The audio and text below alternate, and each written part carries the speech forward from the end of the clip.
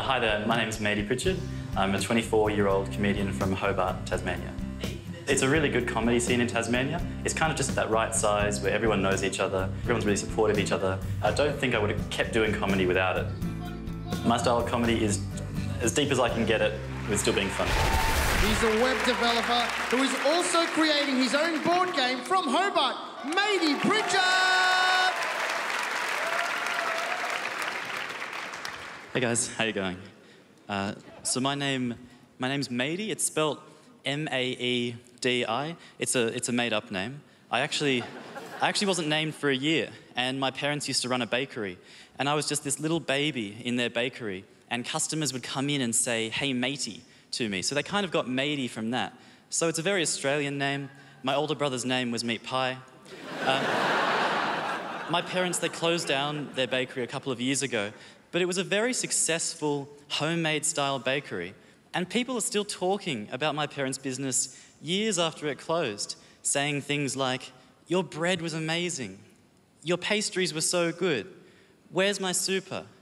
You've defaulted on your loan." People still care, and it's great. So Justin Bieber's really popular now. He's as big as ever, but he gets a lot of negativity for his terrible pop songs and his terrible personality. But did you know that Justin Bieber's songs, they actually carry a deeper meaning? For example, his hit song, "Baby, baby, baby, ooh, baby." Well, that's actually about China's one-child policy. Except, unfortunately, in China, it's still such a sore issue. They've censored the song, so now it just goes, "Baby, ooh." Okay. Thanks. I'd like to talk for a bit about relationships. I don't understand all these people having one-night stands. I think sex actually gets better the second time you do it with the same person.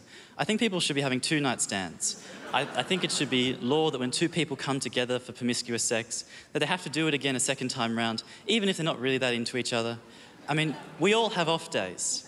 I'm just trying to help people. Someone pointed out to me the other day that my girlfriend is Asian, and I didn't realise this. I didn't realise this until they pointed it out. I said to my girlfriend the other day, "I didn't realise you were Chinese. I don't see race. I thought you were a black man." Did you know that they use fluoride to dumb us down? And that makes us dumb enough to believe in the conspiracy theory that they use fluoride to dumb us down. So I feel poetry is making a real comeback.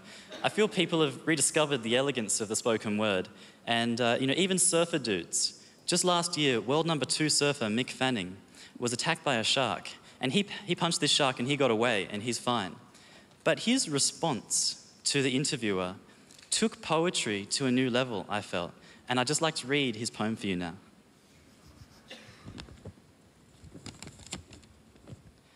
I was just sitting there. I was just about to just start moving.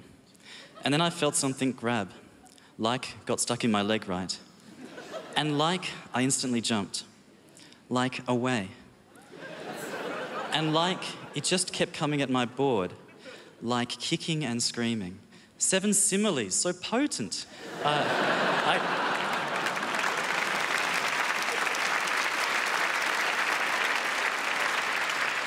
I can't begin to deconstruct it, but I think it's about the human condition's need to be forever moving in and out of relationships, both physically and emotionally with sharks. Thank you. Maedi Prichard! I always worry about my delivery. I think it's always an art. I'll never get it right. I think you always second guess yourself, even while you're performing, and that can be a bad thing sometimes too. But yeah, I think it went okay. People were laughing, so.